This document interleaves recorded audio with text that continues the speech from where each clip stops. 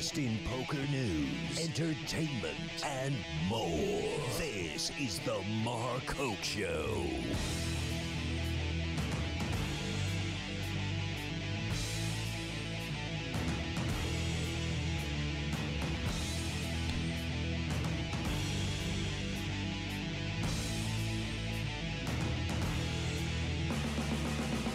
All right, everybody, and hey, we're live. At least I hope so.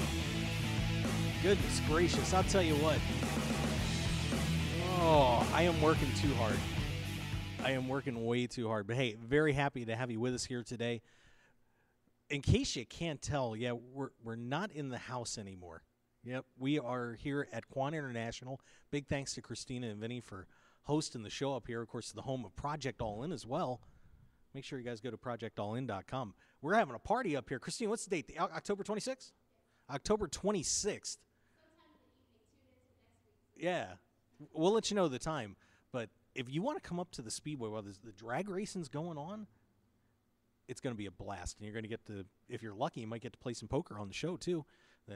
Christina's crazy enough to let me do commentary on that. So check it out. And check out Quan International and, of course, Project All In. But, hey, it is a privilege to be back on the air with you. Of course, we've been doing the KLAV show for a couple of days, or a couple of weeks, I guess, on 12:30 a.m. here in Las Vegas, having a great time with that show. Want to give thanks to Mike Sexton and, of course, Gavin Smith for joining us on there, along with Christina and Marco coming on there, and Joe. It's been a great time so far, and now we're back here on the Hoke Show. Let's take care of some business before we get to our first guest, who's kind of hiding over here. I've got a comfy chair. I can't, I'm going to move him. I'm going to move him in here, though, because I want Tom to be comfortable. We're going to be talking to Tom McEvoy here, of course, one of those few privileged individuals to have won the main event at the World Series of Poker. So we'll get to Tom here, and just so we got Jesse Capps hanging out here too. Do a little work for Poker News, and he's not too bad of a player from what I've heard. He's kind of an interesting fellow, though. So we'll see how Jesse goes tonight. We also got the Miami boss coming on tonight. Dan Suied's going to be calling into the show. That's always a good time. So make sure you hang around for that. And we also have a tournament coming up here on the show as well on our PokerStars home game. Club ID 629454. Password is now RogueWire. I got it right the first time. I honestly have been saying that on the show for a year and a half, and I didn't butcher it the first time out. I feel good. Thank you, Tom. I appreciate that. I needed some sort. I got to turn your mic on, too, while you're saying that. Oh, yeah, we're on. But, of course, we want to thank all of our great sponsors of the show that made this possible out here. Big thanks to our good buddies, Blind Squirrel Apparel. I got the hat sitting right here. I got a sweatshirt hanging out. Make sure you go to blindsquirrelapparel.com. We get 20% off with the code HOKE. So get over there. Look good and be lucky with blindsquirrelapparel.com. And I want everybody out there right now, do me a favor. Go to final9comic.com. You ever see a poker comic book, Tom? No, I have not. Well, there's your chance. Go to final9comic.com. Our good buddy Anesh has got a great, the first issue preview up on the site. All you got to do is give them their email. Off you go. And you get to see 9 players becoming one, just like you did. Just like you. Even though I think it's going to be a little crazier. But go over to final9comic.com. Also, of course, man, there's so many. I got so many sponsors, Jesse. I lost track. Jesse's kind of hanging out over here, too. We have, of course, our good friends at 3Bet Clothing. Make sure you go to 3bet.com. We got a 15% off code with code RADIO on that one. Team Poker Joker also has some awesome apparel, and you can become a member of Team Poker Joker. It's insane. I don't know what he's doing over there, but go to teampokerjoker.com for some unique apparel. You might have seen it at the World Series with the Joker logo on there. Great stuff. And you become a team member, too. So go over to teampokerjoker.com. Good friends at Arctic Blue, the cooling towel. Jesse, did you see a cooling towel yet? I got to give you a cooling towel at some point. They are awesome. Yeah, hashtag swag. Go to arcticblue.com, BLU. Say hi to the bear, and you're going to get 15% off plus free shipping. And Casino Examiner, I'm going to move him in here in a sec. We'll get him. But make sure you get over there to arcticblue.com. Also, we're going to hear from Doug Hull tonight, the poker plays you can use. Great new book. If you haven't read it, Doug was selling them like hotcakes of the World Series. You can get your copy, too. Go to 3barrelbluff.com. 25% off. I got everybody 25% off. I can't do much better than that, other than free. So make sure you go to 3barrelbluff.com, put in the code KLAV, of course, our real radio home, and check that out as well.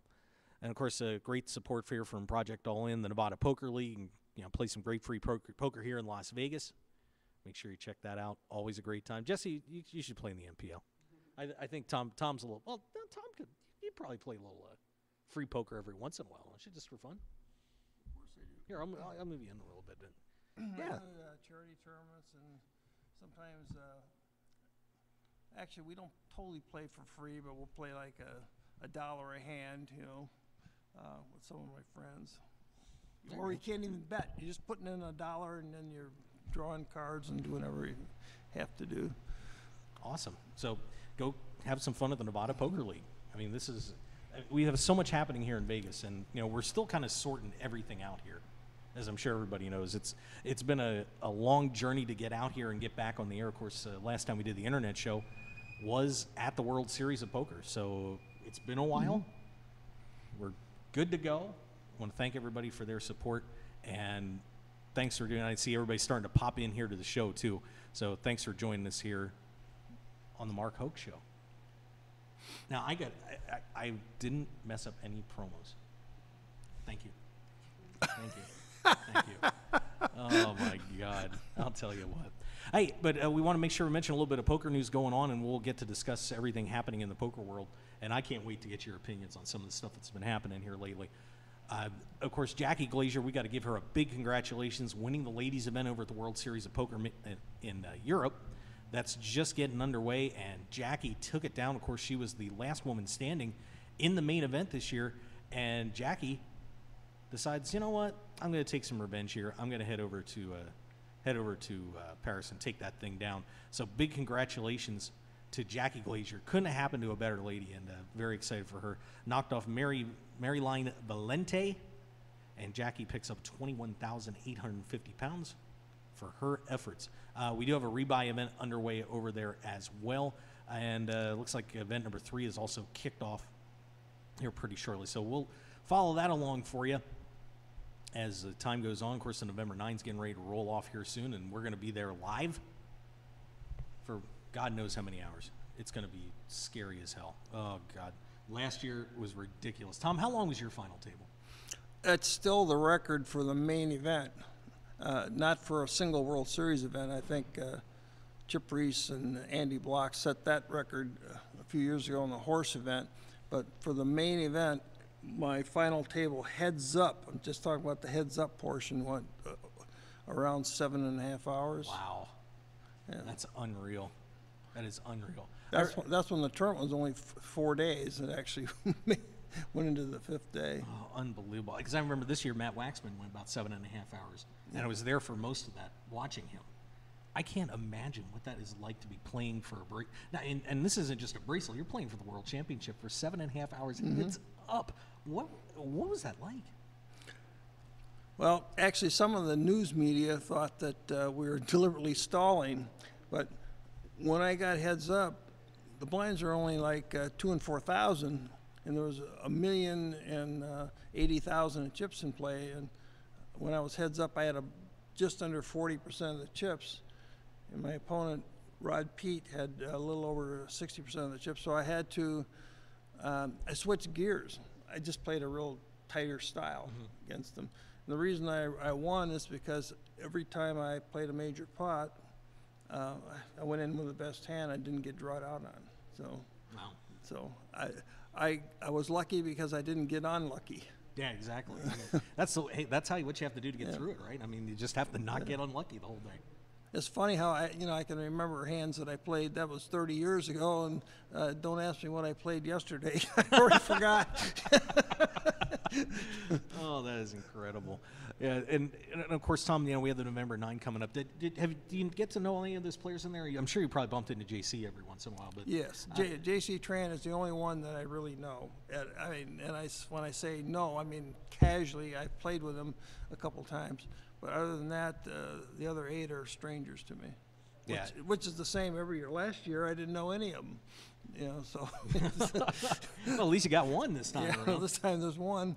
Yeah, it should be a very exciting main event here coming up in a couple of weeks. And, you know, take us back to what that moment was like for you when you won it. I mean, you know, obviously not as much of the press as you have today, but still, I mean, the crowning achievement of anybody's poker career, you've got your banner up in the Rio, and everything's, you know, you get recognized as the main event champ forever. What was that like to win that thing?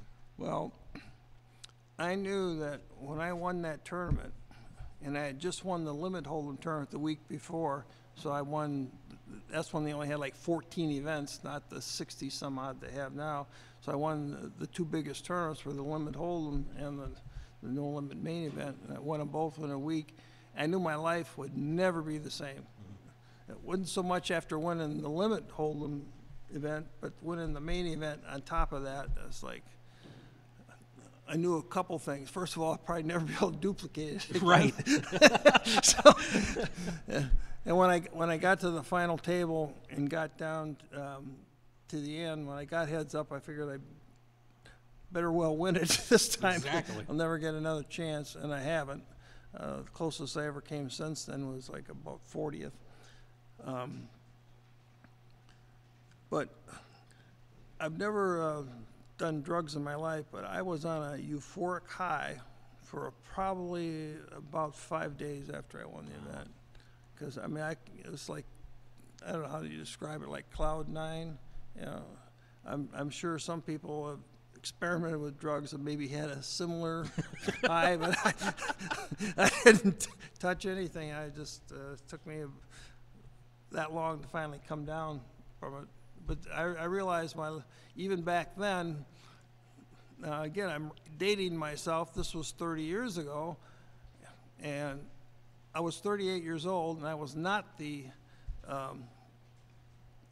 oldest player by any stretch at the final table. Now I was older then than the oldest player that made the final 9 this time. Oh my God, really? Yeah, yeah. Oh my word, that's incredible. Because it's the stamina issue has come into effect the last several years. That's why it always seems to be the younger players getting there, not the more experienced pros.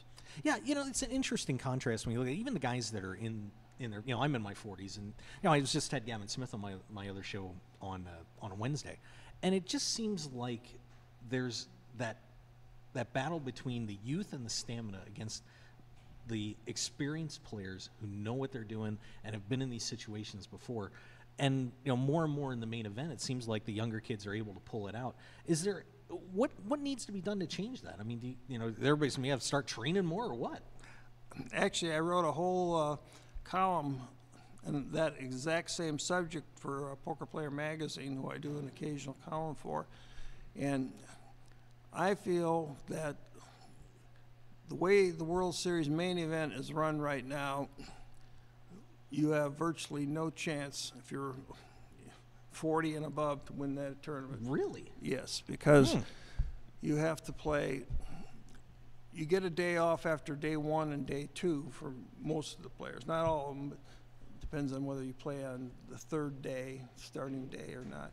But anyways, assuming you get 2 days off, after that, starting from day 3 on, there's no days off, and you have to do a minimum of you got to do 10 hours every day, day after day after day, which means you don't even get done till 1:30, 2 o'clock in the morning after the break times are out or over, and you don't have a whole lot of time to calm down and get a good night's sleep. Right. Definitely favors younger players and the stamina, and there's a way to avoid that. And I strongly believe that if you want to make it a level playing field, if you don't, if you want to leave it the way it is, fine. A level playing field would mean you'd have to play maybe 8 hours a day instead of 10. And after you've played, you get a day off after day 1 and day 2, but after maybe playing days 3 and 4, maybe another day off. In other words, take some more time off. Right. Give everybody a chance to rest and recoup. Yes, exactly. Even the younger players, I was reading their interviews, they said the same thing. The ones that made the final 9, they're all exhausted. These are the young guys. Now, what about the older guys? If the young guys are exhausted, can you imagine what it's like for the older guys? Yeah. I believe Dan Harrington actually said that he doesn't think anybody over age of 50 will ever win the main event again. I agree with that, unless they change how they do it. That's a very good point. Very good point. So maybe they'll take a look at that sometime. It would be interesting. I mean, you've made so many great contributions to the game. They should be listening to you a little bit, I would think. I mean, you've done your share. My opinion. Nobody asked my opinion. You did, but see, but I know what I'm talking about. I know. Why would they ask my opinion? They think they already know it all.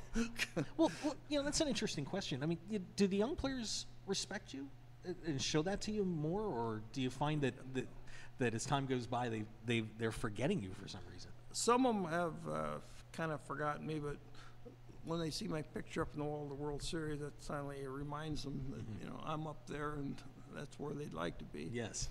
But for the most part, most of the younger players I've run into, I have to admit, have been respectful towards me. So I haven't really had too many problems in that area.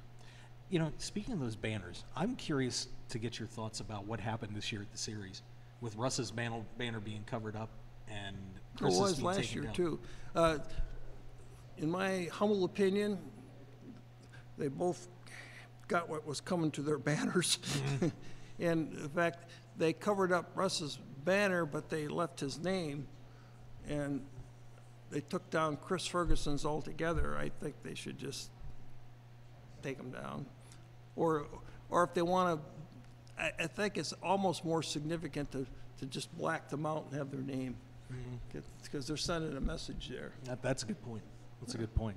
Yeah, it's so difficult that we've seen, even some of the other main event champions have run into trouble lately. Jerry and the tax issues. And I talked to him about that extensively on the show. And Jamie I feel Gold sorry for him. He's one of the really good guys in poker, so it was just really unfortunate he ran into that kind of situation. But some of the others that have run into a bit of a problem, I think they kind of brought it on themselves.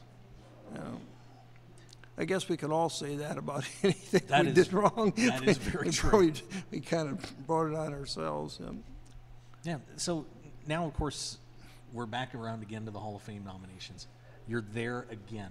Now, you said this is the 5th year in a row that you've been nominated. Yeah, they've had public nominations plus the select committee, whatever that select committee happens to be. And I have the record for most nominations now. I've been nominated every year, and of course I also hold the record for the most failures in the final vote. So I got 2 records. Well, Susan Lucci got her Emmy eventually. And I have to tell you that a lot of people, when I've talked to them about their ballots and and just the media and how they've been feeling about where you are in your candidacy at this point, your name's coming up a lot more than it did last year. It feels like it's close, and but I can only imagine what you're going through, because it's one of those things where I'm sure you've lost a few times, and now you're like, if it happens, it happens. It doesn't. But that's I know you want. I know you want in. Of course I want in. However, I'm going to tell you how much campaigning I did this year. None. Didn't do anything. I didn't ask anybody to vote for me. I didn't ask anybody to nominate me. If I get in, it's because people feel I deserve to be in, not because I buttered up people, so to speak, kissed their butts. I didn't do any of that. So if I get in, I get in. And a couple times in the past years, I kind of wore my heart on my sleeve. I really felt, that maybe I would finally get in, and then it didn't happen. So rather than getting my hopes up real high and then getting it crushed again, I've been kind of like, okay, all right. I'm more blasé about it. Let's put it that way. Well, that's the time when it always happens, though, isn't it? When you finally gave up and said, you know what, if it happens, it happens. If it doesn't, it doesn't. The door opens. That's how life goes. Like with relationships, when you stop looking so hard for one, it just happens. Right. That's kind of what happened to me. I finally gave up, and all of a sudden it happened by accident. Well, the contributions that you've made to poker, I mean, I look at the group there, and the all-around resume that you have in terms of what you've done. Main event champion, author of so many great books, a few of which are on my shelf. Thank you. I appreciate the money. And, of course, the contribution of getting smoking out of out of the poker rooms. I mean, that is such a line of accomplishments that it's hard to believe you haven't gotten in yet for everything that you did. I mean, and let's talk about the smoking side of it. Tell everybody a little bit, if they don't know that story, how that all started and how you pulled that off. Well, I hosted the first non-smoking tournament in Nevada way back at Sam's down here in Las Vegas in 1999. It was the first time. And, of course, a lot of the smokers said they'd boycott it and all this. Well, here's what really happened that first time it happened. People that couldn't stand the smoke came back. There was... The vast majority of poker players don't smoke anymore. It used to be the other way around, where now it's at least 75% of the players don't smoke. Right. So we need to breathe. And even the smokers, once they got used to non-smoking tournaments, liked the cleaner air, and they didn't have to quit smoking, just have to take it outside. And I mean, can you imagine all these tables and 2,000 players sitting in a tournament at the World Series? Sometimes there's more than that. If that room allowed smoking, what would it be like? Horrible. Well, after that, it was still a slow process. I was, for the worst 53 days of my life, I was the card room manager at Binion's under the bad old Bainans, not the Binions, the Bainans. Okay. That's Becky and her husband and so forth.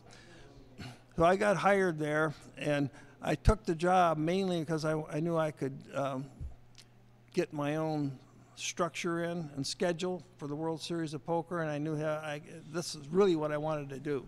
So I took a shot at it, and of course, the Bainans were not the best people, is the best I can say. And I had nothing but total respect for Jack Binion and his father and so forth. But Benny Binion's grandson, Benny Jr. or whatever I think you want to call him, played poker, and he was a smoker. But I said, all right, I'll make a deal with you. I'll give you some free poker lessons if you allow the tournament. I was hired in 2001 for the 2002 World Series to go non-smoking. He says, okay. He agreed to it. Wow. So the 2002 World Series, which is not totally ancient history, although it might be for these 20-some-year-old hotshots, yeah. went non-smoking for the first time, although they did allow smokers on the rail, which means it defeated some of the purpose. But it was a start. Yeah. And then after that, every subsequent World Series, it got better and better and better. And then when Harris took over and then moved it to the reel, that was a huge step forward for the World Series. Of course, that was the only reason they wanted to buy Binion's, because it was pretty run-down, seedy downtown casino that they'd let deteriorate pretty much. But the World Series, having that, they had the vision of what to do with it, where the Bainans didn't. They didn't even like poker players. The day I was hired, I was told how much they didn't like poker players. Huh. And they're hosting the biggest tournament in the world. Jeez, go figure. That was go figures, right. Well, So. and I think it's interesting because when you look at you doing that, it really, I think, created a stage of evolution in poker for the average player to come into the game. Because had that not taken place, let's say smoking was still allowed at the World Series of Poker, a lot of players that can't handle the smoke had health issues. A lot of women that started coming into poker didn't like the smoke. It really opened the game up at that stage, before online did what it did in the moneymaker effect. Absolutely. So your contribution really opened the game up to a ton of new players, and I think people forget that, other than just there's no smoke in the room. I had help. A lot of us lobbied at various poker venues with petitions and so forth. So I wasn't like the Lone Ranger here. I don't try to take full credit for this. I said my biggest contribution was that first non-smoking tournament in Nevada and helping the World Series go non-smoking in 2002. But to get it elsewhere, which was really the ultimate goal, was to get it universal in the poker world. I had to have a lot of help, and I did. Talk to us about the books. You've written so many books, Tom. What's your favorite one out of all of this?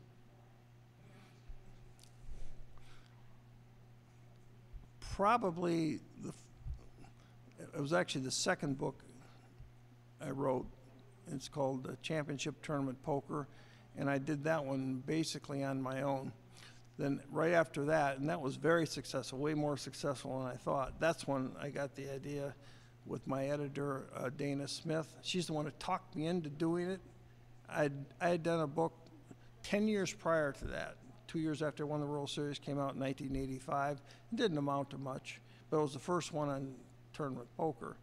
And I had been approached by Mike Carroll and Stanley Solodikoff. Solodikoff owns the Poker Player newspaper. Of course, everybody knows who Mike Carroll is. And Carroll was kind of his right-hand man. So they talked me into doing this book. I never even thought about writing a book. So I recruited a friend of mine, Roy West, who's kind of retired now.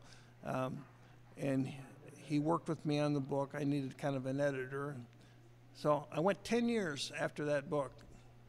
Didn't make any money on it before I got approached by Dana Smith to do a second book. She had written a couple of books using the pseudonym Shane Smith because she was afraid if she used a female name, it would interfere with sales. Oh, wow. Yeah, she really felt that. And she might have been right, I don't know.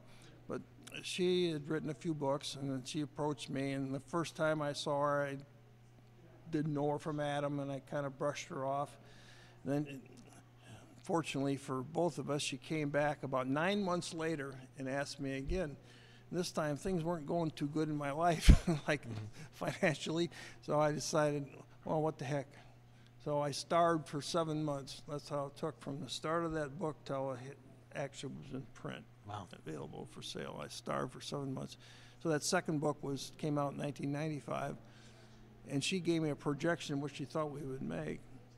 And even before the book was finished, I was approached by Eric Seidel and a couple other players that he represented offering $25,000 to me if I wouldn't publish the book because he felt I was giving out too much new information. Really? Really, yeah. But wow. I wasn't going to work that long and hard on a book and then just not publish it. So, I know, hard to believe, right? I got lots of stories. Wait a minute. No, hang on. So Eric Seidel and a couple other players, yeah, knowing how talented a tournament player you are, came up to you. They heard about this book. They looked and said, "Don't do this." Yeah, I mean, it's kind of similar to what happened to Doyle, right? Because a lot of people didn't want Doyle to put Super System out. They were furious about it. So you went through the same thing. Yeah. Well, it's not like I didn't have the reputation that Doyle Brunson did, so it was not like I was under the type of pressure that Doyle probably was. But it was to me like, no, I'm not going to put 7 months of my life into a book, and then, if it sold 10 copies, I was still going to put it out there, and for whatever it was worth. What were they so worried about? I wasn't worried. No, what were they worried about? Well, at the time, there was nothing written on tournament poker. We're talking, this is 1995. Mm-hmm. Now, there's all kinds of stuff out there now, but we're talking last century. This is like 18 years ago, and there was nothing out there then. This was before the internet and all this information was widely available. So this gave players some insights into tournament strategy, things that they had never even thought about, basically. So the book sold remarkably well. I was surprised myself. We were self-published, and so I didn't have to go through a publisher where I was getting only a portion of the royalties stuff. So I made a lot of money off this book, which I shared 50%, 50-50 with Dana, because she did all the editing and I produced the material. And she gave me an outline. First, I was struggling because I didn't have a good outline, and she worked her tail off and earned every dollar she ever made. So once that happened, I took a year off from writing books, and then Dana says, well, you're friends with T.J. Cloutier, aren't you? I said, yeah. And T.J. was at the height of his career, one of the greatest tournament players of all time, one of the greatest no-limit players in particular. Why don't we see if he's interested in doing a book with us? So we did. So that was probably my second favorite book, Championship No Limit and Pot Limit Hold'em. Back then, they actually spread pot limit Hold'em games, which they don't anymore. Yeah. No Limit has taken complete control. But back then, there was more pot limit games, cash games, than no limit games. Now the only pot limit games you see are, as far as Hold'em goes, are in the either mixed games or in the tournaments at the World Series. There's a couple of pot limit tournaments. So that's what we did. And that book was successful. So all of a sudden I'm making all this money writing. Okay, so we kept going. I wound up doing 4 books altogether with TJ. And I branched out and did a couple more with Brad Doherty. And I did a couple with Dana. And it just, I wound up with, I don't even know how many, 14 or 15 books altogether. So, but nothing recently. And I'm actually working on like an ebook right now. People don't buy books like they used to. Right. Yeah. So I'm working on an ebook, but it's more of a both poker and philosophical book. It's like little bits of wisdom. It's not a hard read or anything like that. And it's not a strategy per se. It's more of a life thing with poker connections to it. Yeah. What are some of the pitfalls that you see players falling into now? That, if you can mentor them and say, look, don't do this, don't do that, that you would recommend to some of these guys? These young guys that have tremendous success in their 20s, they literally think they're bulletproof and it's going to continue forever. And some of them are what I call one tournament wonders. They have one magic tournament where everything goes right. So on a given day, it's like in the National Football League, on a given day, a bad team can rise up and beat a good team. Doesn't happen all that often, but it happens once in a while. Well, there's definitely a luck factor in poker. So some of these players, they'll have tremendous success overnight in one, maybe even 2 tournaments, and then they overrate themselves, and they don't put anything away like for a rainy day. So they just some of them use what I call the Eskimo Clark money management strategy, which is play as high as you can for as long as you can until you go broke and then start all over from the bottom. That's what he's done. That's great. Yeah, but and I think that happens. When you're so young and that much money gets dropped in your lap. You win a few $100,000 or $1 million. You're too young to appreciate it and really know what to do with it. And they think it'll go on forever. And when you're young, you think you're bulletproof. They're not. And if they don't set some of it away, invest some of it, at least buy a house, do something with it. Yeah, keep a roof over your head. Yeah, exactly. That's a start. Something, it's not always going to be good. Yeah, because over the years, I'm sure you've seen a lot of, a ton of hard luck stories and, great players that have collapsed. I mean, what was the saddest player situation that you saw over the years? Probably my good friend T.J. Cloutier. This was a guy that should have been a multimillionaire, but he had some very bad habits, craps table being one of them, and he just didn't really manage his money properly, and he should have been extremely well off by now. I mean, he's in the Hall of Fame. He's twice been runner-up in the main event, and a couple other times made the top 5. So I just think it's sad that he's okay, but he's not really very well off right now, where he should have been. He won more tournaments than any other. I'm talking $500 and up tournaments. He's won over 50 of those first prizes. It's an unbelievable number. Yeah.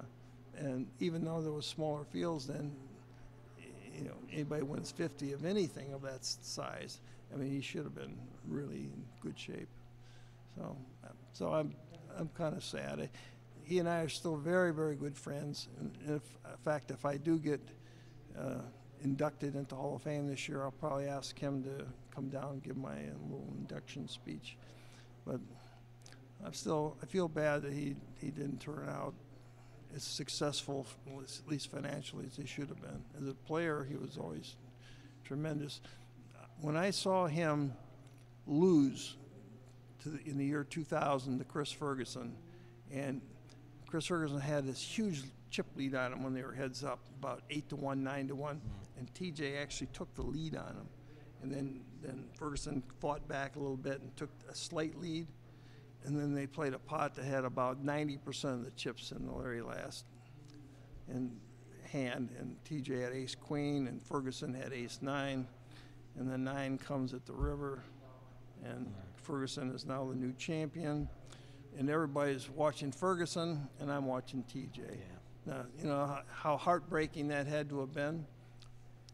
He showed not a shred of emotion. I mean, chagrin, sadness. He got up, he shook Chris's hand, and they asked him, you know, he says, well, that's poker, you know, about that river card beating him. So how sad is this? Because look what's happened to Chris Ferguson. I mean, boy, you tell that story, and then you think about what has transpired since with Chris. Oh, I mean, boy, you'd way rather see TJ's portrait up there on the wall than Chris at this point. I swear I must have felt worse than he did, you know, seeing how close he had come. And it was just that one river card away from being the world champion that year. And so close. TJ's still an amazing player, though. He had another deep run this year. I mean, he's incredible. He cashed several. I think he cashed about. He didn't play that many events either. I think he cashed maybe 3 of them this year. You know, he didn't make any kind of a run in the main event, but he did well in some of the others. Yeah. So he's still a hell of a player. Yeah, I don't think too many people would want to sit across the table from him. No, he's also, because he's such a physically big guy. He's about 6'4", and about 260 or so. I mean, he's old now, aren't we all? But has such an intimidating presence about him that I think that certainly works in his favor at times. Yeah, you know? And he's still a great player and a commanding personality too. Oh yeah, he's hard not to like. Let's put it that way. Yeah. So you know, it's amazing just looking back over all this, and you know, it's so great to get to talk to you. I mean, I know we could sit here all day talking about all these poker stories forever and ever. We have scratched the surface. Oh, I know. Well, we'll do a weekly Tom McEvoy segment. We'll just have you come in and tell it. Tom McEvoy's story time. We'll just do that. I could do that. That'd be fun. Well, Tom, what are you up to now? You know, for anybody that hasn't been following you, what's been going on with you in terms of the poker world and everywhere else for that matter? Well, I'm pretty well. I wouldn't say retired, but I'm kind of like semi-retired. In other words, I still play, but and I'll play quite a bit during the World Series of Poker. But I don't travel anymore. I used to go all over. I used to be gone maybe 5 months a year out of Vegas, traveling all over the place. I don't do that anymore.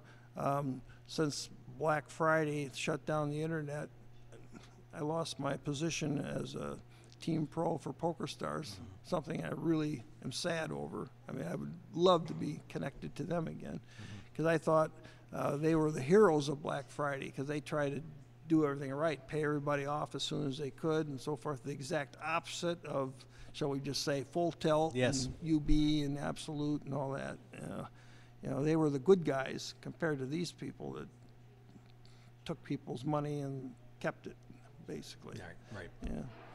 And then they bought out Full Tilt with the idea of reimbursing the players, and our U.S. government's infinite wisdom has done nothing but throw monkey wrenches into that little plan. It's been a terrible time for the U.S. Oh, my God. I could only imagine what you're thinking right now with everything happening with the government, including that.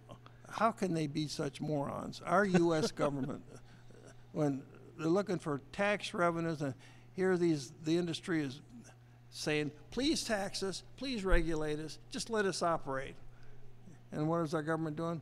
You're criminals. You're money laundering. You're doing this. You're doing that. Oh, my God. It's just absurd. It is. You know, it's kind of like this. Our government was founded by geniuses and run by idiots. Yes. Very well put. Very well put. But hey, at least got some online coming back. You know, it's just some bright little bit of light at the end of the tunnel. They're coming. I signed up for the WSOB.com during this summer, and then I had to wait till mid-September before they actually went live for live play. I don't waste my time playing play money. So then I ran into a few more snags, like you have to have a certain phone. Sprint, you know, which is a major carrier, they won't accept Doesn't count. Sprint because no. I had to go out, and I finally settled on Cricket, who it sounds like an insect, not a phone. But anyways, I paid $50 for the phone and like $35 a month, just so I could play online on WSOP.com. So I finally got my money, and I took some problems just trying to get it deposited. I finally accomplished all that, finally got to play, and then there's one other little glitch. There's not very many games. Right. And the biggest game on the sites are 2-4 no limit and 2-4 pot limit Omaha, and they don't have those every day. So until they can hook up with other states, like New Jersey would be a good example, hopefully California down the road, you know, it's just not going to go anywhere. Right. You can't just have Nevada residents. It's just not enough business. Yep. You know? So we're still made steps in the right direction. We're the first, you know, state in the nation to allow it, but it still needs a lot of additional players. And the only way you're going to get that is to go beyond our borders of Nevada. Right. What's your username on there in case anybody wants to play? You mind giving it out? You don't have to if you don't want to. If you don't want to, it's okay. It's okay. I use my dog's name is Suki, S-U-K-I. So I'm using Suki. This is very clever. 1983. Oh, there you go. You know, 1983 was the year I won the main main event. Right, exactly. Nobody's made that connection yet. And then now. We gave away a secret here, too. How about that? But a friend of mine, Dan Elsbaugh is his name, he plays his broomcorn on the other site, the station's casino site. But he signed up for WSOP.com also. You know what name he chose there? Get this, McEvoy. Oh, are you serious? Serious. He's playing it, and people really great. think it's me. And nobody yet made the connection until I just gave it away here. That Suki 1983 is really me. Oh, that's hilarious. That's hilarious.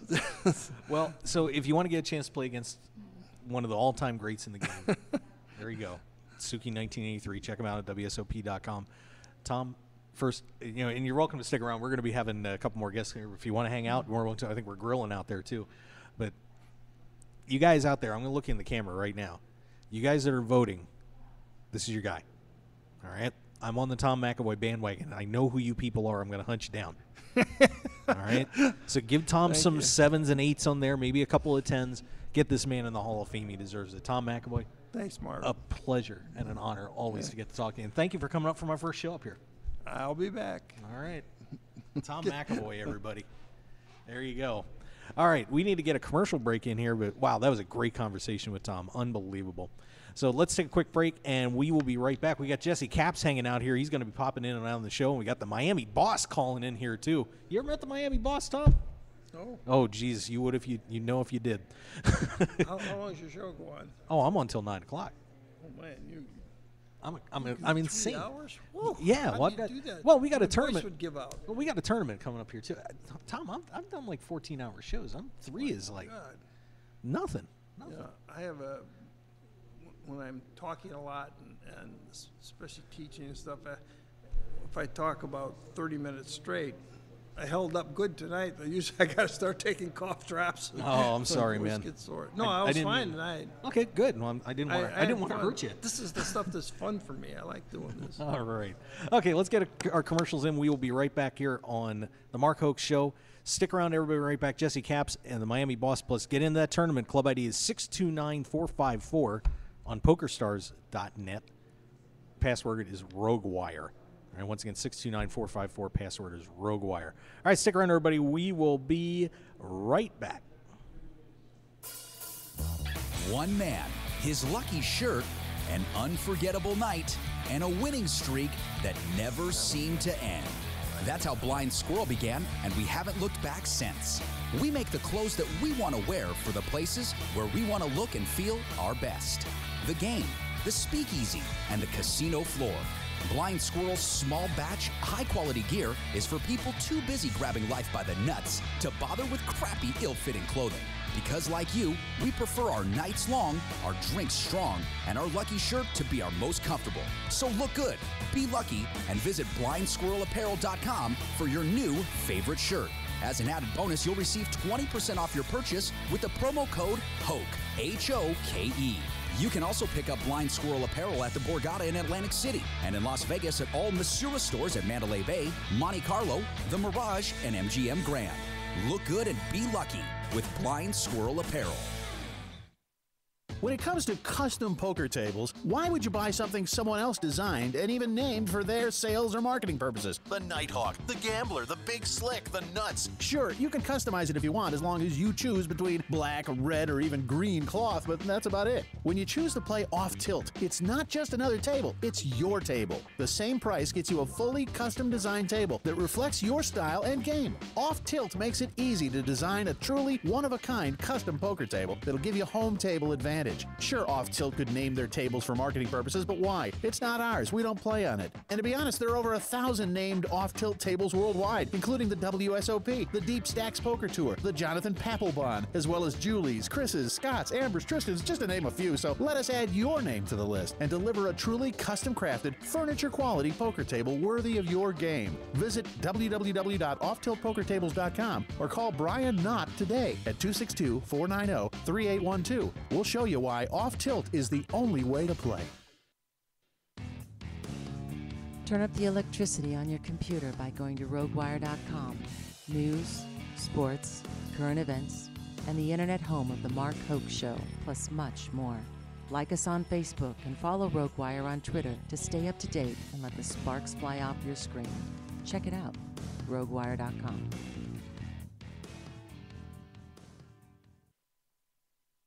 Want to be a millionaire? Then see if you can become fantasy sports royalty in the 2013 Fantasy Football Millionaire Grand Final at DraftKings.com.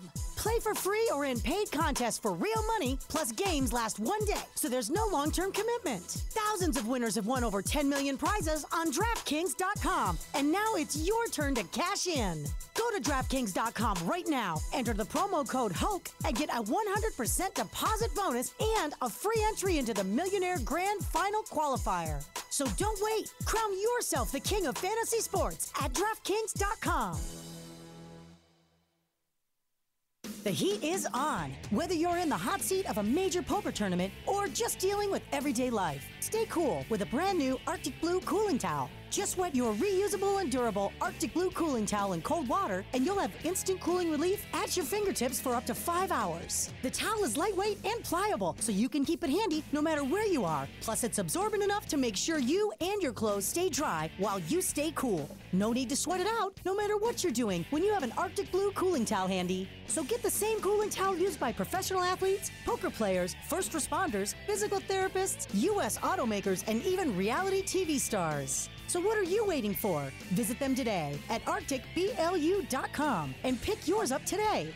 Plus, enter the discount code MarkHokeShow when you check out and get 15% off plus free shipping to keep some of your cold hard cash in your wallet. It's like the Arctic Blue Bear says, it's not cool to be hot. So pick up your Arctic Blue cooling towel today. At Team Poker Joker, we build innovative, high-performance, poker-focused apparel designed to keep you cool and calm in tough situations. Wait, no we don't. We've just got a cool brand representing the suits of this beautiful game called poker. Our gear won't make you better, but it will keep a smile on your face. So don't be so serious and show you know how to have fun. Get your Poker Joker gear today at TeamPokerJoker.com. Grin and win today at TeamPokerJoker.com. 9 poker players on a dramatic path to glory with unbelievable twists and turns that will keep you on the edge of your seat. It's the Final 9 comic from Room 110 Publishing. Go to final, the number 9, comic.com to download the first issue preview and get ready for the official launch on October 21st, 2013. 9 will become 1 way or another. Final9comic.com. Now, let's return to the Mark Hoke Show. The Mark Hoke Show. Here again, your host, Mark Hoke. God, I love having that pro radio stuff. You didn't get to hear that, Jesse. That's too bad. It's just cool. Instead of me doing all this, I have people to do this stuff for me. I got the Mark Hoke Show. Yeah, all right. It's awesome. It's so awesome. I love it. Hey, thanks for being with us, everybody. And I got to apologize to some of my listeners out there. That music will fade out shortly. There it goes. I have to apologize to some of my listeners out there because I forgot to do one thing at the top of the show. Are you ready? What you do? Whoopa!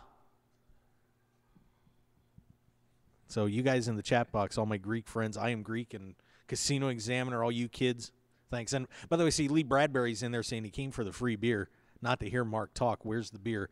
Lee, get your ass out here from Indiana. It's right over there in the fridge. Or you can come to Project All In on the 26th. So there you go. So Lee, there, that's it. Thanks for being with us, guys. We're having a great time here tonight on the Mark Hoke Show. As you can see, we're at Quanah International. We got the boxing ring back there with the poker table in it for Project All In, and I'm in got a nice little Blind Squirrel apparel hat there. Yeah, well, I should turn that mic on for you, Jesse, and I do apologize for that. Jesse Capps here. Jesse, what's up? Nothing much, man. I'm excited to come see you again, man. On the first 399th show or whatever the hell it is. All right. I still am. What should I do? Should I number from the last ones, or should I just say this is number 1? What do you think? Number 1. Just make it number 1? All right. Say I was on your first internet show. I don't. 399th show? Yeah, not so much. Not so much. All right. Done. See you later. All right. So this is number 1. I'll be labeling. God, I got to label this number 1. But it seems like I lost a baby there, man. It's like, the big numbers. That's okay. Well, when I do the resume, I'll say I did that many shows. But this is number 1. Records were made to be broken. That is a good point. Well, Jesse, of course, a lot happening since, over the last 2 months. Yes. Since I got to see you before. I want to start with, I gave Christina a shot at this on the KLAV show. The first card off the deck rule. My God, everybody is pitching a fit about this, and for the life of me, I don't know why. How do you feel about that? That's actually something I wanted to talk about because it's something that I feel pretty strongly about. Because I'm a player as well, and tournaments, especially tournaments. For me personally, I'm one of those people that gets up, whether it's I have to use the restroom a bunch, I have to go talk to a bunch of my friends that are playing the next table. I'm always sweating whoever I know. Because tournaments for me, I'm taking it seriously, but at the same time, I'm there to have fun. Mm-hmm. And some of that fun is, railing your friends and, just, goofing around. And if you're sitting at the table, for me, I don't want to be the guy in the hoodies, in the glasses, not saying a word, sitting there staring, waiting for that next hand, focus. I wanted it to be lighthearted and stuff. I want to get everybody out of their focus and not having them focus so hard so I can focus without, being able to multitask. So for the first card off the deck really hurts someone like me. It really does. Because I'm, I ran a 5:15 mile in college. Like, I'm very fast. I will run back to the table without hurting myself or anybody else. And I will get to before that. I always see that button and I see that second card come around and I'm like, I'm in that seat, So for me, it's going to hurt because it's, the first card off, they're just going to kill the hand. And I'm not looking forward to that. And I'm assuming that a lot of players that do, a lot of players like to get up and talk to their friends or they're turning around. And I think for me, it's not going to be a good thing. So I'm going to fire the counter at you on this. All right. This is, because I've been thinking about this a lot. Instead of when you have to watch to see when that next card is going to be hitting your spot, now you got to watch when the pot gets pushed out, or the cards get pulled in and get ready to get shuffled, or grab another deck. Yeah. In honesty, it's like 15 seconds. when you think about it. 15 to 30 seconds maybe. Unless you're at the World Series and you have every, fifth dealer that is just learning, and it could be a lot longer, but Ish, yeah. Yeah, but 15 seconds. I mean, it's not that long. You're right. I mean, I still think that, it's going to here's another issue with it that I think is that you're going to have people who don't know the rule and don't know what's going on, and the dealers that are enforcing the rule, it's going to, because I haven't had this issue come up yet, but I'm assuming that they deal all the cards out, and then they those two actually are dealt to that person, but then they slide them, take them away. You would take them away, yeah. They would take them away. So, but the player actually has a chance to grab them. Am I correct? Like, I mean, if they no, actually, no, I don't think they do. I think you have to be at your chair, at least at your chair when that first card hits, or your hand's going to get mucked no matter I'm saying, what. let's say they come back during the middle of the deck. How far does the dealer deal out the cards? Do they deal them right in front of themselves, or do they deal them out to the player? I think they still deal them out. Out to the player. So so it's already here. So if that person gets there by the second time, you're done. But I'm saying, like, the dealer is going to take those cards away from that player. Yeah. So that player might accidentally get a look at the cards. Good point. And now you have a hassle of them not knowing the rule. If they see their cards, they're going to get upset. I mean, you're just, the dealer's going to have to remember. And also, I mean, which dealers are going to force it, which dealers are not. And it's kind of like a thing that is just like, are my cards dead or my cards live? When does the dealer announce that the cards are dead and stuff like that? Yeah, definitely there's some implementation issues that you could run into. So, everybody does have to be careful with that. I mean, I think, anytime you're playing any sort of game, you got to know the rules. Yeah. So players are going to have to study up a little bit, but I'm sure they're going to be making announcements next year. Every time you go to a casino, I mean, I don't know which ones are run by the TD, which ones are not. So they're going to have to find out what the rules are and which ones are the first card off the deck, which ones are not. So they're going to have to read. I mean, I know that for most people, they go and they sign up for a tournament. They sit down. When they buy into the tournament, does the tournament say this is a tournament that first card off the deck? I mean, how do you know? How are you going to know? Usually they will announce that. I mean, and on the flyers, it will say they follow TDA rules or not. So most do, but there are places that don't. Yeah, so I mean, most, I'm just saying there's quite a few people that don't necessarily read this. They just show up for the tournament. They don't show up necessarily on time. A lot of people, so they won't hear the announcement right away. I mean, so, and any time that cards get taken away from you, those cards that you see right there, that you want to grab, especially if you're in the blinds, which is, a dealer button, one of those important spots, you're going to feel like you've been robbed. You're going to have animosity towards that dealer. You're going to have animosity towards the tournament. I mean, you're not going to feel good when you have a chance to look at, everybody wants to be in action. Mm-hmm. So and you'll have negative feelings, and, it's not going to be the all, lighthearted that it was before. Right. And, So, well, be ready. And you have a lot of these bigger name players that are, like Daniel Negreanu and, Yeah, Daniel got screwed over there. I think it was in Europe where he had the situation where he had his hand on his chair and they still killed his hand. I mean, it's just like then he flipped out. So his hand on his chair, like, I mean, where exactly do you have to be? Yeah, you have to be at the chair, right at your chair. So that he should have been okay on that. Yeah, so it's just kind of like, I just think it's going to be a lot of floors getting called, and I don't know. I mean, and for me personally, it's because I'm definitely running to the bathroom, but I'm definitely, is going to have to be more careful about that. But we'll see if it sticks around, and I'll have to read if I'm going to smaller tournaments that aren't necessarily, you don't know which rules. I mean, Well, information is power. Keep that in mind. And somebody else doesn't. Score for you, man. That is true. Lee Bradbury in the chat box saying WSOPC is not following first card off the deck rule. Wow, I'm surprised at that. I appreciate writing that because I'm going to the Tahoe event in a couple of weeks, and so that is good to know. That surprises me, though. I really does, because the WSOP was supposed to be part of all this, and interesting. Well, there you go. What now the November 9 coming up, Jesse? Who do you like? Give it to me right now. give me your pick. Well, I've been really inspired, and I mean, obviously, JC Tran, of course, but my pick is somebody named Ryan Reese, and yeah, and I mean, maybe it's the same age kind of thing, and probably one of the best players that is, of the younger generation. But I mean, I was really inspired to read that he turned 50. He had like basically no money to his name, and turned $50 into, I think he once won like $2,000. He just got a little small cash or something, and then he turned that into a main event over in the Midwest. So, and then that turned into like 200,000, a little less than that. And then now he's getting to play for it's 8.5 million ish. So. Yeah. I mean, that's pretty inspiring. And I mean, when I did go watch the Final 18, watch from Final 18 to the Final 9, all the people that I knew that were there were all Ryan Reese supporters. So I got to sit there and get a drink with them, and it was pretty rowdy there. And I always like the crowd favorite, whoever's the loudest, whoever's having the most fun, and that seems like he looks like someone who would be the entertaining winner. Yeah, he definitely had the crowd support in there, that's for sure.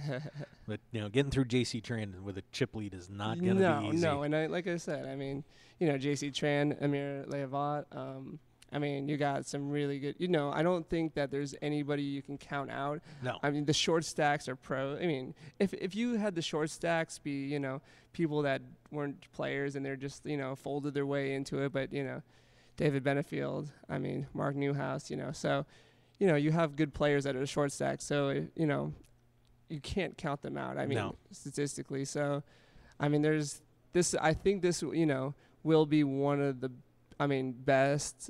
best final table. I mean, either J.C. Tran will run away with it, or it's going to be very, very tight, and it's going to be very, very good. Yeah, and, I think one of the interesting stories, because you were there at the Final 18, the survival of Mark Newhouse was just unbelievable that he made it there at all with him being I mean, I think he was down 4 big blinds, if I'm correct, somewhere in that ballpark, with about 12 or 13 to go, and they let him in there. I forgot who made the loose call. Somebody made a really loose call and ended up not making the final table. Well, J.C. Tran and Carlos Mortensen had the big hand where call with. I mean, which debate that hand or not, but that definitely got those short stacks like Mark in there, and it was he doubled up once, 10-handed, I believe. So, but I think because he had chips going into the final day. I think he was the chip leader at one point in the final day. I could be wrong, but I thought he had chips, and then he moved down and got really short. But no, I definitely think that. He's, I was watching WPT. I think he won. Yeah, he won the WPT event, season 5 or something like that. So I definitely think that he's going to be, good to play as well. You know who I think is going to be fun to watch out of the group too? He's going to be on the show once he gets back from Europe. Jay Farber. I think that's who. Yeah. That is one hell of a story there too. Oh man. And club promoter. Come on. And I can. Yeah. He's a Vegas guy. He's a Vegas guy. You got to root for that. God, we get to say we're Vegas guys. I say I'm a Vegas guy now. It's kind of fun. But Jay is a really nice guy. Has a lot of great people backing him up too. I mean he's good friends with Jesse Sylvia and that troop. So he's going to be. He might have the whole Hakkasan MGM come out, and I think they should put billboards. I mean, they have like Calvin Harris or whoever's up there. They put him right before the main event. Like, yeah, it's going to be a very exciting final table. Like I said, we will be there broadcasting live. We're hoping to get set up on KLAV. We got to get a little sponsorship to do that, but it's going to be a great time at the November 9. It'll actually be my first chance to be in the Penn and Teller Theater. Yeah, finally. Jesus Christ, you thought I'd been in there a long time ago. But that is going to be something else. It's J.C. Tran, Amir Leavat, Mark Etienne McLaughlin. Good guy there, and that'll be a player to watch. Jay Farber, Ryan Reese, Sylvain Loosely, Mikhail Brumelheis, Mark Newhouse, David Benefield. Mark McLaughlin, I saw him during the series. He's sponsored, or he has some Blind Squirrel stuff, I believe. Isn't he going to be, or he was wearing that earlier, I think. I might have sneaked some to him. I can't remember. Yeah, I was sneaking some Blind Squirrel gear around everybody. I think because I think I was writing about him earlier, but don't quote me on that. But I'm pretty sure. Yeah, and some other news, of course, Jackie Glazier. Yep. What a great story that is for Jackie.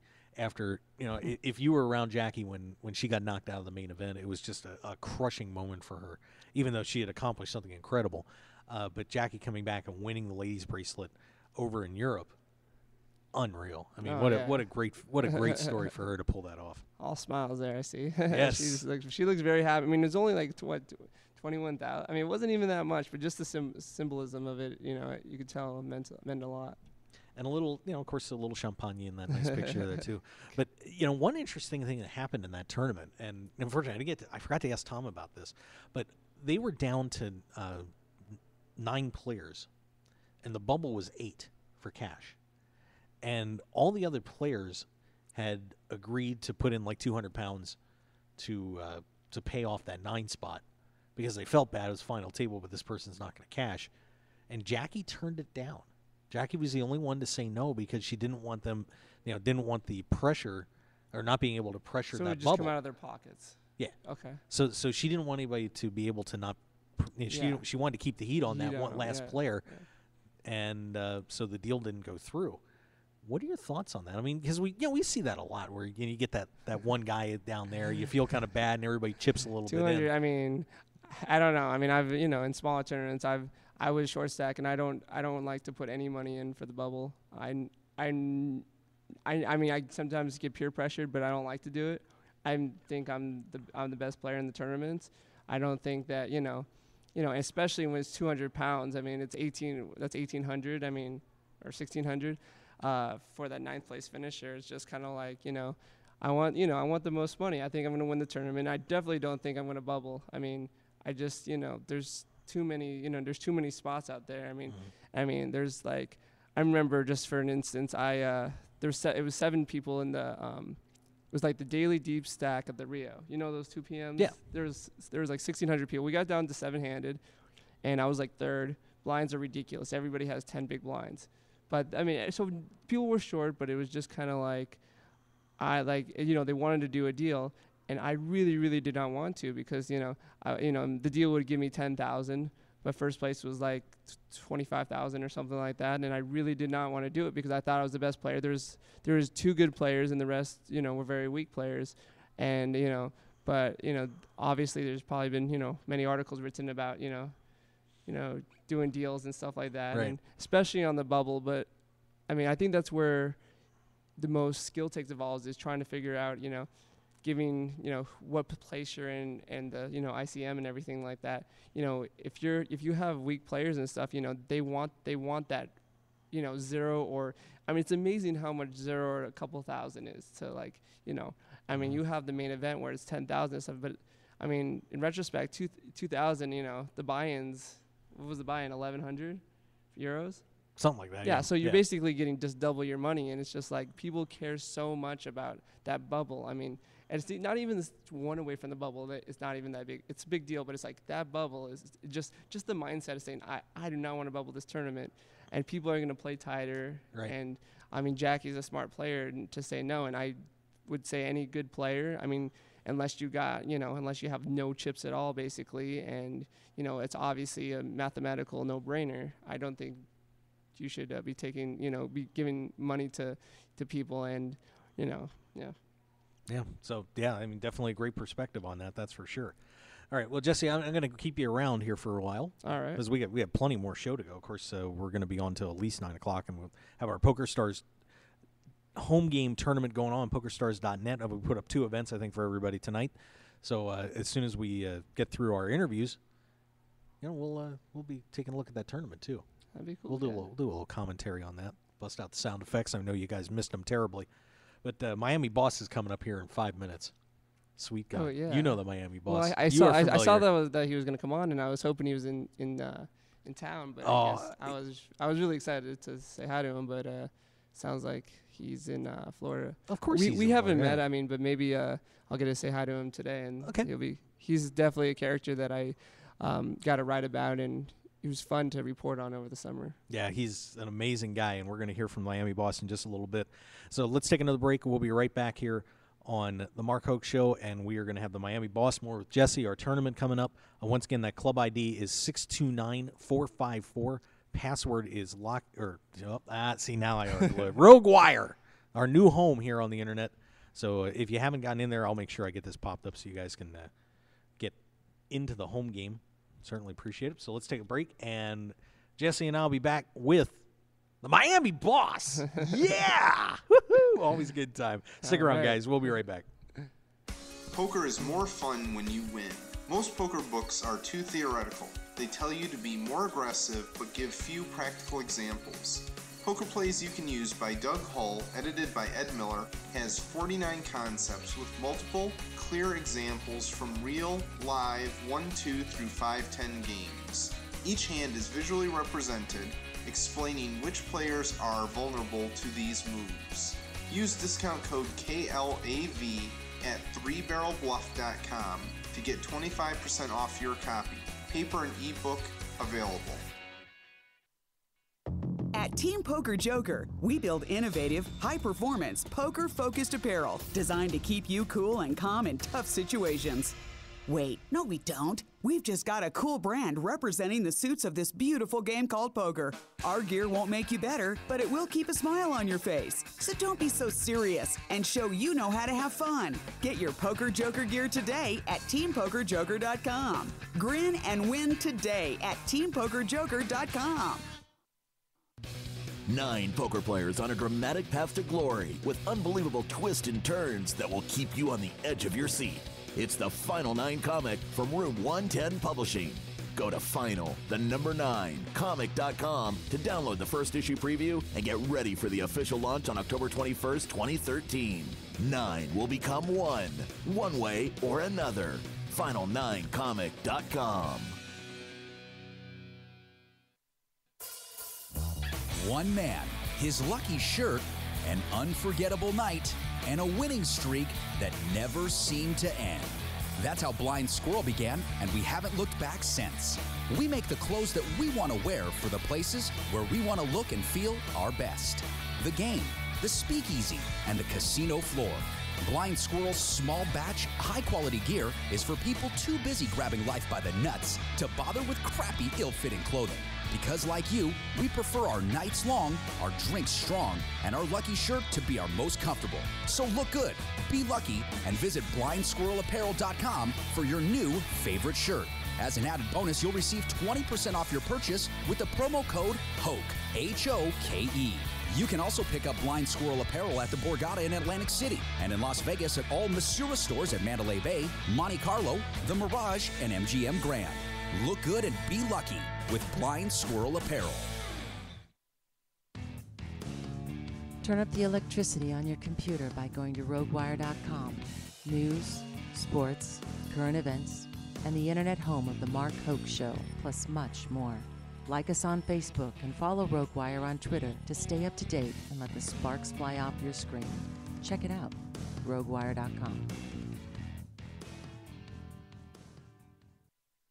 Your business and promotion will only go as far as your website will take you. That's why the Mark Hoke Show has only trusted one name for over 2 years, BlueRail.net. Whether you need custom website design and development packages or simply need a host for your website, Blue Rail is the only developer to turn to. It's time to discover the world-class personalized service only the Blue Rail team can provide. Visit us at BlueRail.net and call 520-822-5128 right now for your free consultation today. So get on board at BlueRail.net. How far do you want to go?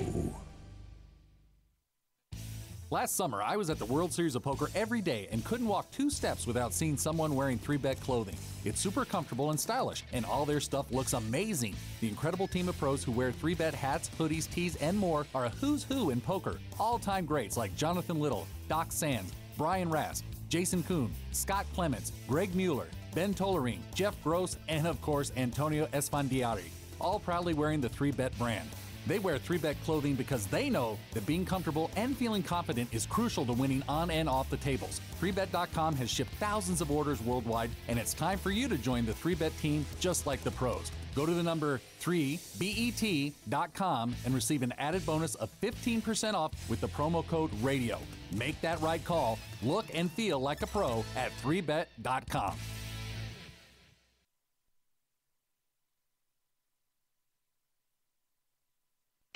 This This is the Mark Hoke Show. The Mark Hoke Show. Here again, your host, Mark Hoke. All right, and we are back here on the Mark Hoke Show, live from Quan International, home of Project All In. If you're in Vegas, Jesse, you need to come up for the Project All In. No, I turned your mic on. I'm sorry. Yeah, this is such a sweet setup. I walked in here,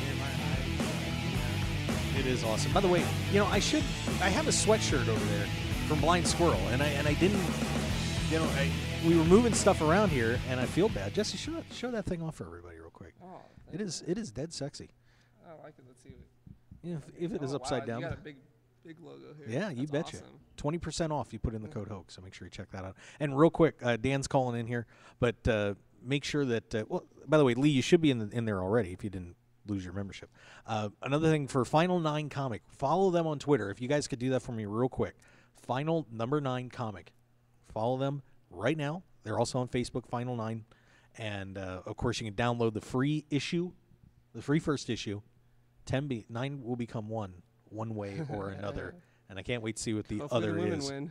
Those two women. Yeah, you know what I'm talking about. No, All right. I know exactly. I'm excited to read them. All right, well, let's get the man on here. This is one of my favorite people in poker. I am. Hello. Oh, he is there. He's really. What up, dude? Oh, it's the Miami boss, everybody. Dan, how you doing, my friend? Good, bro. Hey, very happy to have you on the show. Good to talk to you. What's been up since the World Series? You Miami Boston? What's going on? Just chilling, man. Just chilling. Was in Atlantic City. Played the 3,500. Turned into 7,000, but I can't even see you though. Well, yeah, I don't have you. You don't have to be on video right now. I've got. We have a live shot going in here in the studio. So, but that's okay. But I could. But yeah, I mean, Am I on video or? No, they're just hearing you right now, so you don't have to sweat All the right, camera. cool. Yeah, so even though you're looking good, you're looking Miami bossy. Yeah, bro, that's how we do it, bro. Camera ready. Oh man, Dan, and by the way, hey, I got to thank you for hanging out with us at the World Series this last year. Man, I tell you, you just know how to live life and have a great time, and it is always a pleasure to have you around. That's for sure.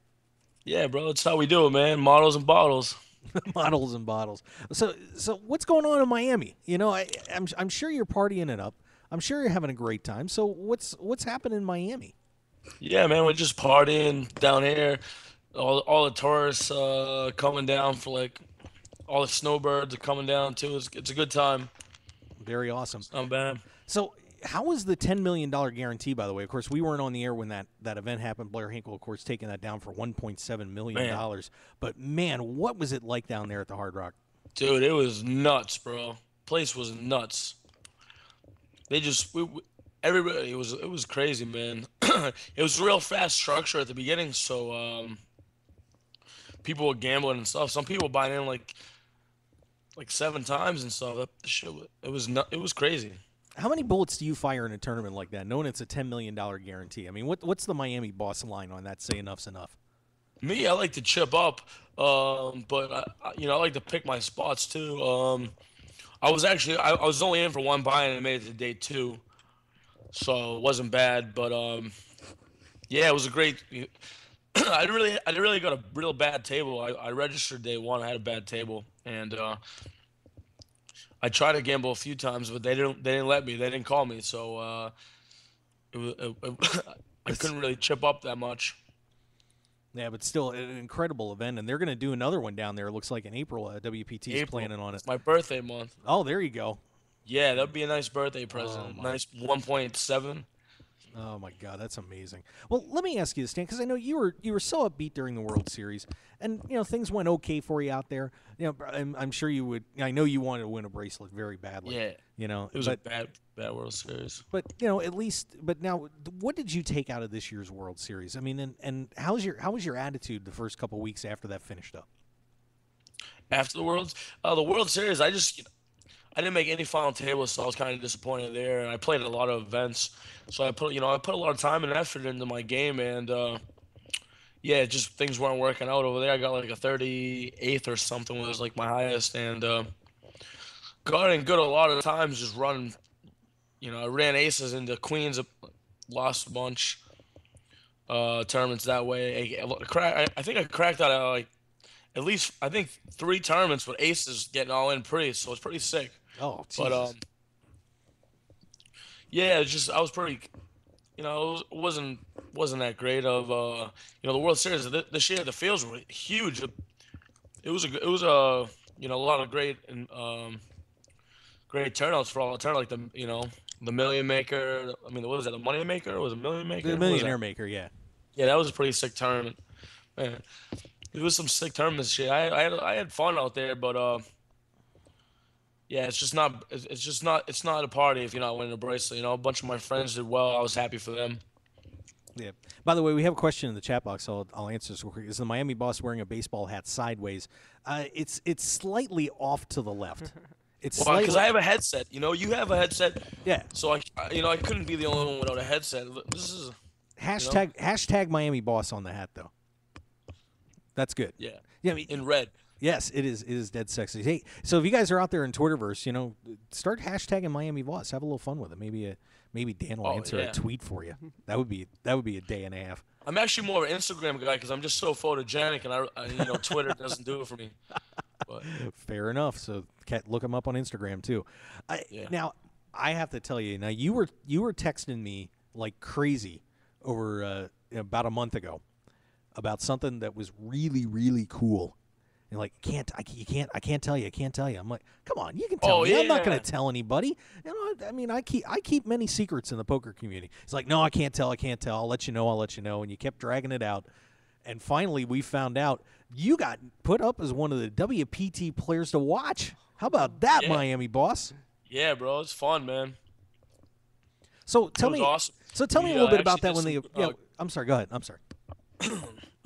My headset, can't really hear you though. But yeah, we did some some green screen and Bogota. That was awesome. Like we did like 2 hours worth of taping. It was cool. I had a lot of fun. What did that mean? Bad tournament though. Oh man, I did real bad. I'm sorry. I busted.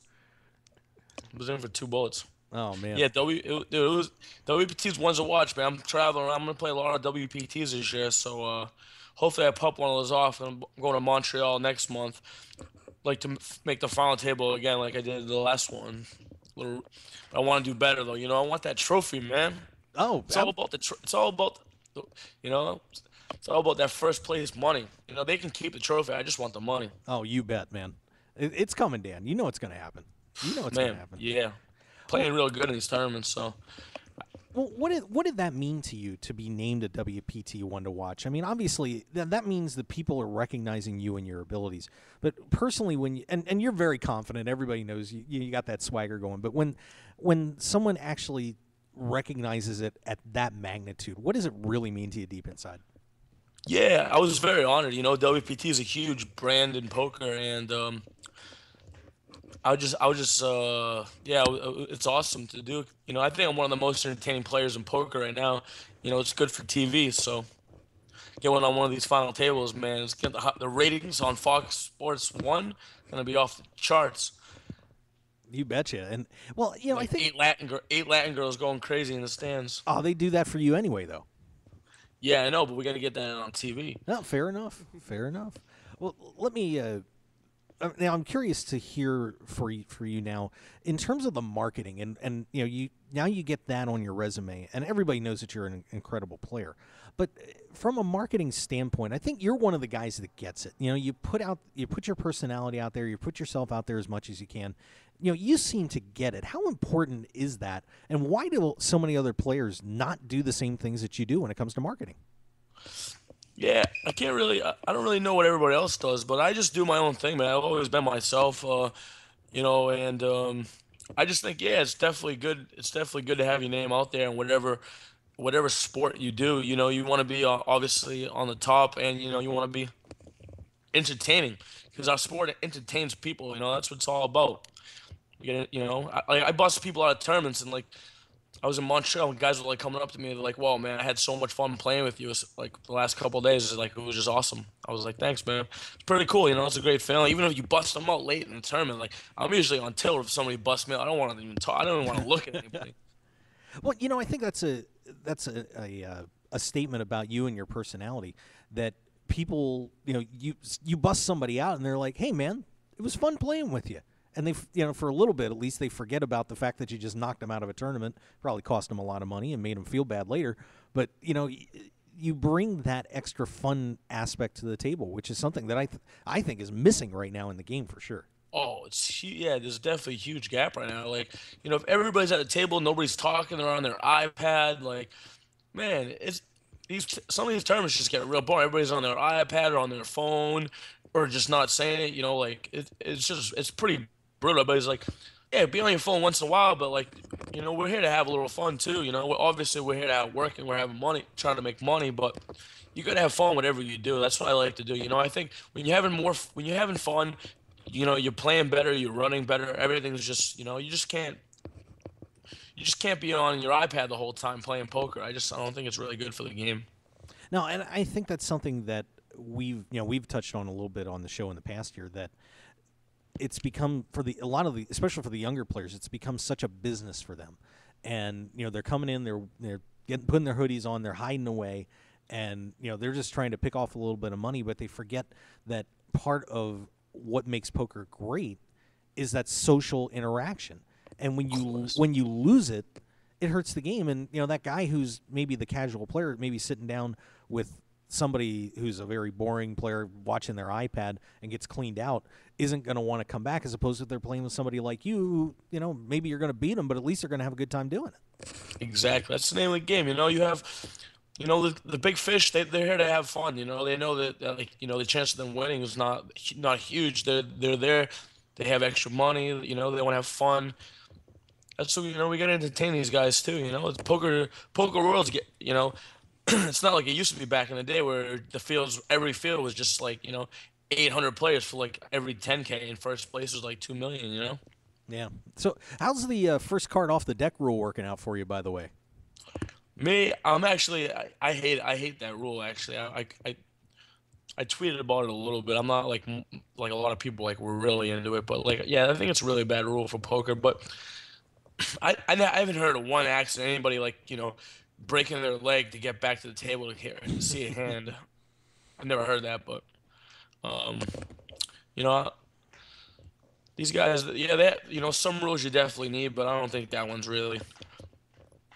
Yeah, I mean it's generating a lot of discussion, that's for sure. Yeah, it takes a lot of fun out of it. Like, you can't like go see your friend, see how he's doing real quick next door or anything like that. Like, you need to be at the table. Me, I like to go walk, stretch a little bit, and like, because you're sitting down there. They have you sitting down there.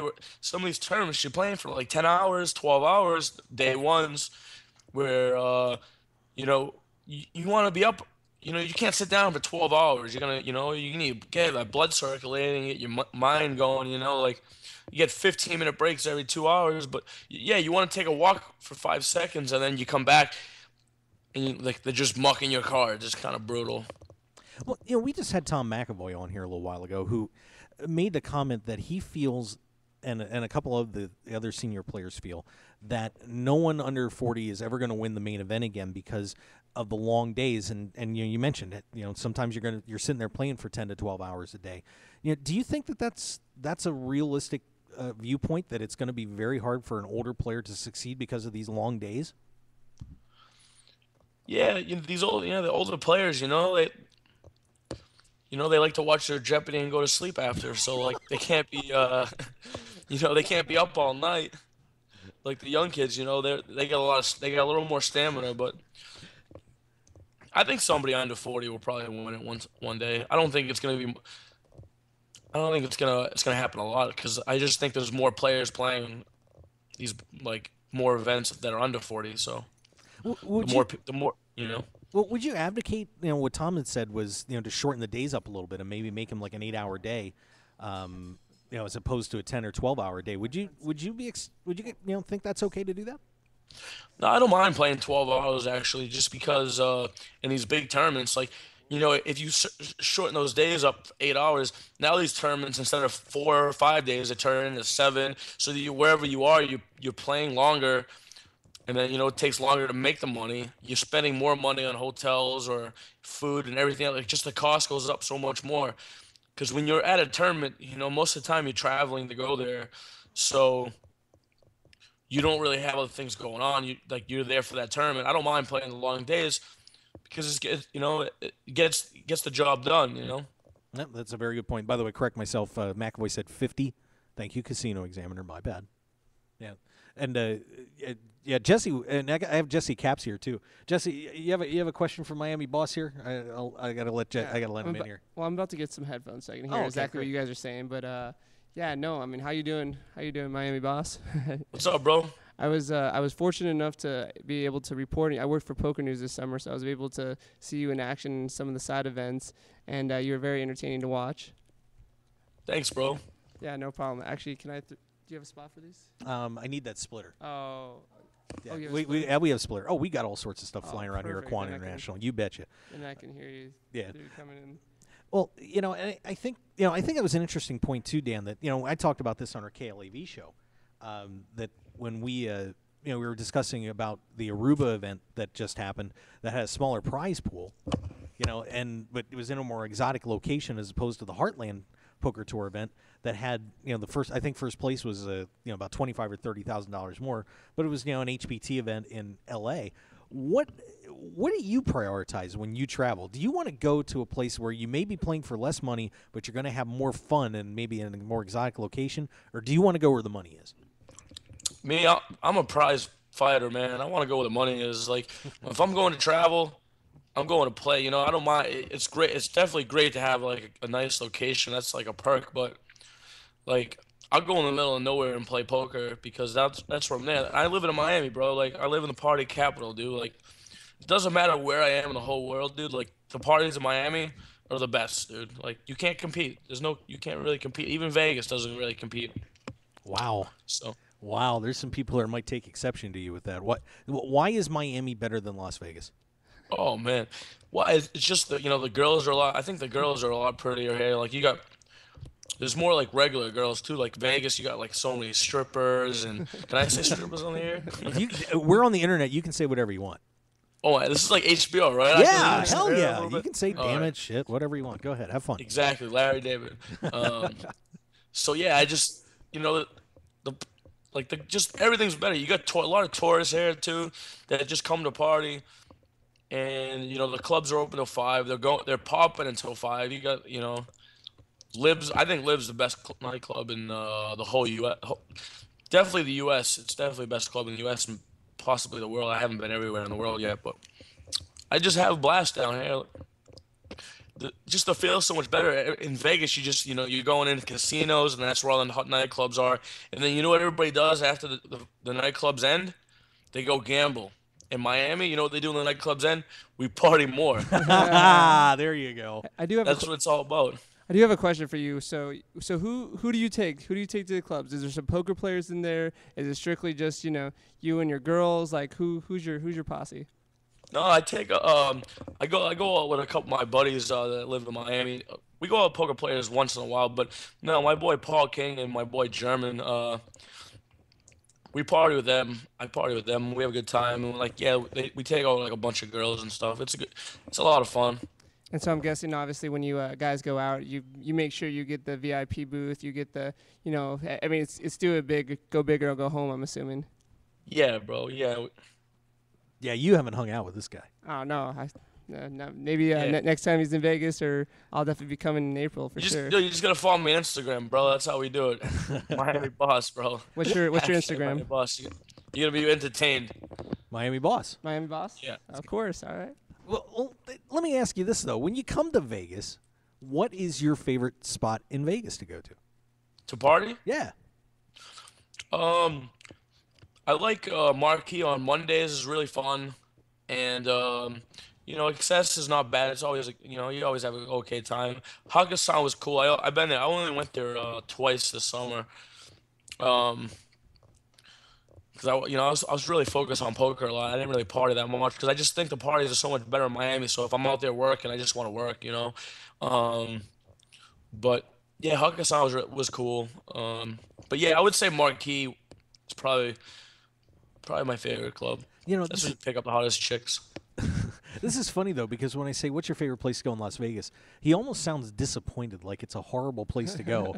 And Miami is just so much better. It's like it's like going to a little pee-wee club or something.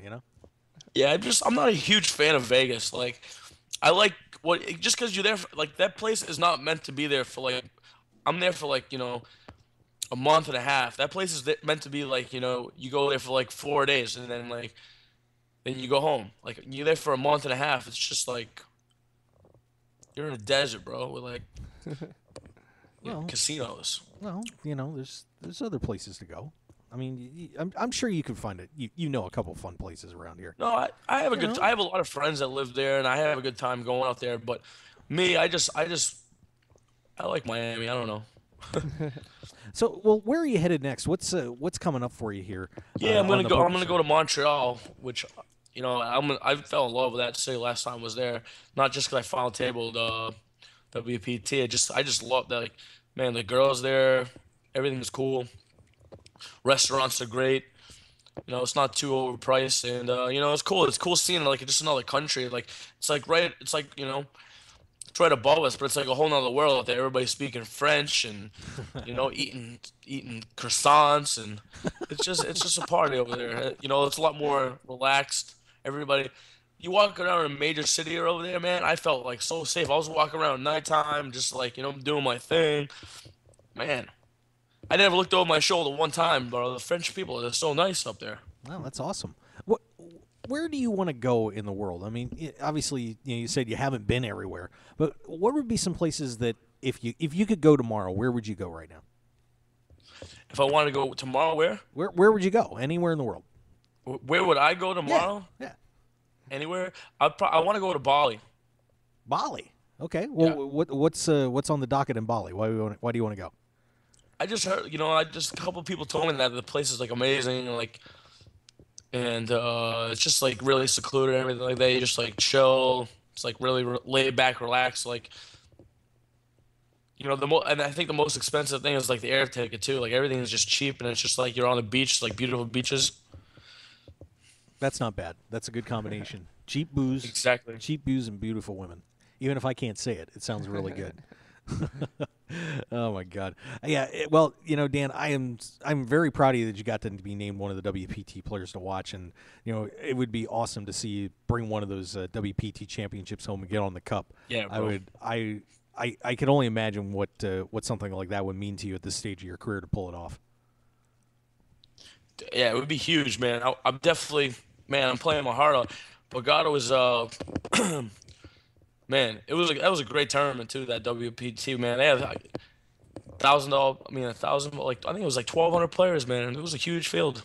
It's crazy up there at Bogota, man. And obviously they're moving the championship out there next year. I mean, yeah, it's about time, man. It's a neat place to play. Bellagio's been dead forever.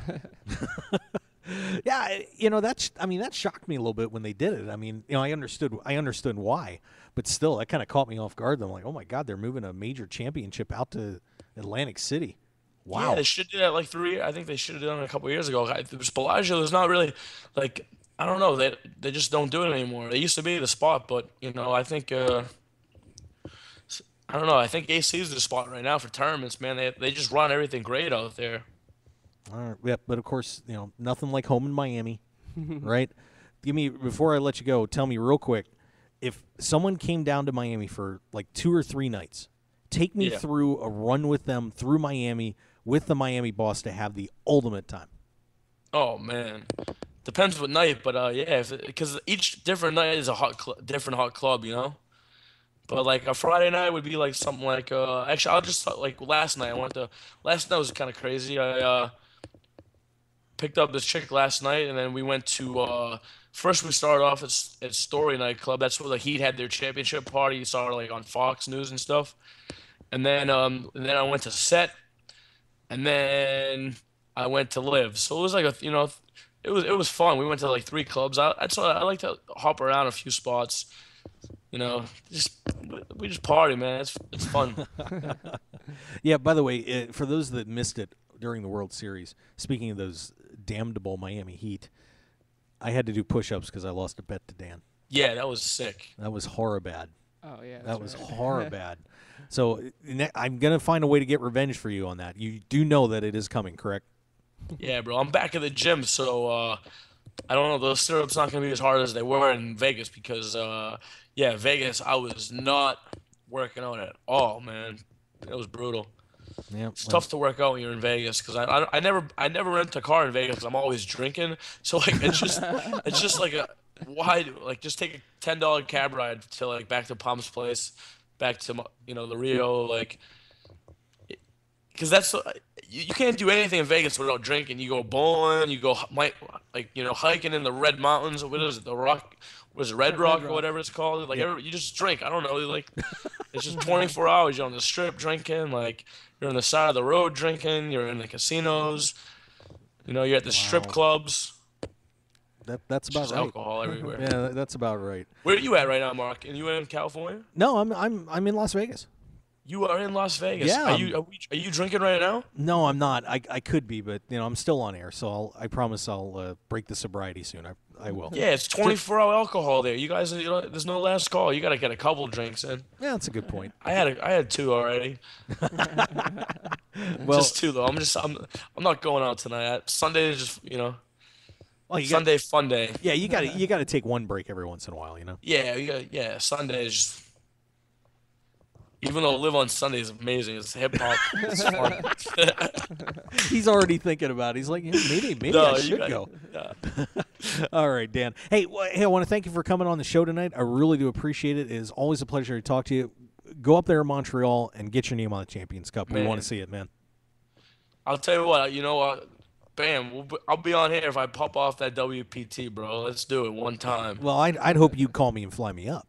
Yeah, I'd send you a text like, yo, I just won WPT, and then I'll send the picture with the Latin girls like next to me, Well, you can get a couple French girls in on that too, then, just for fun, just to mix it up a little bit. Those French girls are not bad, man. Like a little menage a trois action. They got nice names, Ivy, Tuba. Bro, I was talking to one of the Montreal girls, like live up there, like one of the massage girls, and she was like. She wasn't even saying like I'm like you have a boyfriend? And she's like no, I don't have a boyfriend with a French accent. I have a lover. I was like, that is awesome. I want to be a friend. Like why can't more girls do that? I don't know. I don't know either, but they do. They do actually. Whenever the situation comes up with the ladies, Dan, Miami boss, has it under control. That's always a thing. So Bro, I don't care how hot she is. I will walk up to that girl. And I will talk to her. I got the best eyebrows in the building, man. Like, what are they gonna do? They have no idea. They are pretty good. I give him props on that. He does have good eyebrows. Pretty good? Come on, bro. They're the best in the game for sure. Nobody in the poker world has better eyebrows than me. You don't hear too many people brag about that, right? Hey, you know what? Hey, everybody's got something, right? Everybody's got something. All right. I got my eyebrows, so I'm the best at that, at least.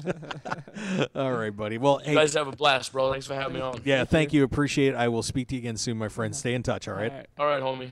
All right, there we go. Dan Suied, the Miami boss. Jesus, is he something else or what? I mean, come on. I mean, I haven't smiled like this in a while. He's entertaining. That's what happens on this show. We get all the crazies.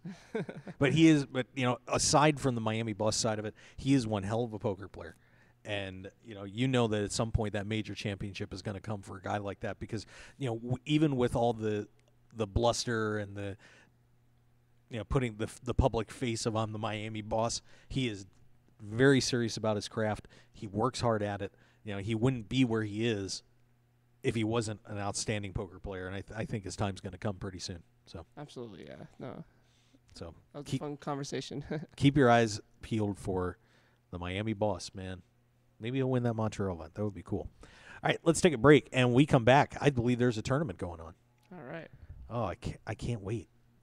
I always and for those of you that missed all the sound effects, I'm trying to let's see which one should I go with. Let's do this one. Can the Beaver come out and play? Yes, he can. All right, let's take a break, everybody, and we'll be right back here on the Mark Hoke Show. Thanks for joining us here on Sunday night live from Las Vegas at Quan International. Make sure you go to projectallin.com. What? She's letting me do the show here. I'm giving her plugs, and she's making fun of me over there. I'll get Christina on here in a little bit. We're going to take care of that. Vinny's over there cooking hot dogs and having a good time. He's pointing at me. He's like, I want you get a hot dog. You stop plugging me. You sound silly. But, it's all good. It's all clean fun up here. We're having a blast. So let's take another break, and we'll be right back, guys. Get in that tournament. Club ID 629454. Password is RogueWire. Of course, we're here on RogueWire now, so keep looking at RogueWire.com. Some great stuff happening. Let's take a break. We'll be right back. When it comes to custom poker tables, why would you buy something someone else designed and even named for their sales or marketing purposes? The Nighthawk, the Gambler, the Big Slick, the Nuts. Sure, you can customize it if you want, as long as you choose between black, red, or